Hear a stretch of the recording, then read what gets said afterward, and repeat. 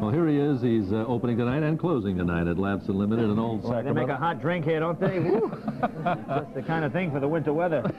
Good stuff, good stuff. Jay Leno, who has 12 motorcycles. I do have 12 motorcycles, yes, I do. Even has a Harley-Davidson T-shirt on. How come you have so many motorcycles? I mean, well, I don't believe the car has been perfected yet. I'm going to, you know, I think once the automobile is perfected, I may switch to them. But you know something? I read something, some psychologist in Deer Abbey said for a lot of men, a motorcycle is just an extension of the male macho. I think the fact that I drive the biggest bike made. Okay, now you played Old Sac quite a few times. I have. This is like my third time. You like this? You like this part of the town, Old Sacramento? Well, yeah. Seeing how the club is here, it'd be silly to play another part of town where there was no club that I like better. So I might as well stay here. No, this is a wonderful club. We always get good crowds here. It's a lot of fun. It's a lot of fun. Now, do you do topical material, or do you, you know? Well, you try to do topical things when you can.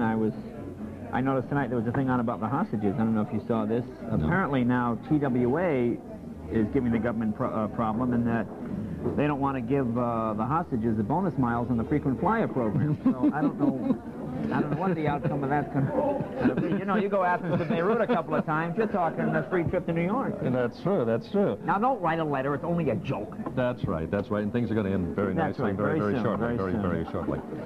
You like to appear on the Letterman show better than the Carson show, I understand.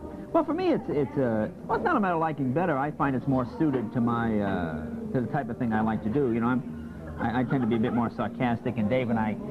Well, I'll tell you why, actually. When I was a kid, I used to watch Johnny Carson and Steve Lawrence, and I used to like it because you could see they were friends off stage, you know, and it used to be a lot of fun.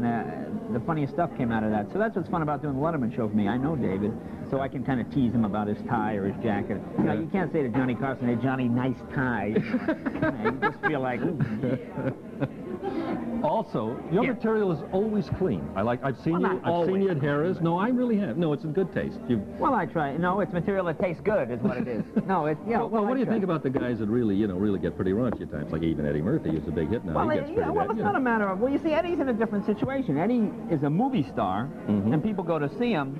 When you're a journeyman comedian and you're working your way up through the ranks, at any point along that way, you can be stopped just by the fact that some people won't come to see you. I mean, I don't fault anybody else for the material they choose to do, but I find if you're going to work as a comedian, you should be able to work all audiences. You know, I've worked with some comedians where you literally had to be a gynecologist to follow the act. You know, I've sat there and said to myself, "No, what is that? I don't even know what. I've been married 5 years. I don't know what that is." And I have to have my wife explain it to me. So you know. Anyway, he's here for one night.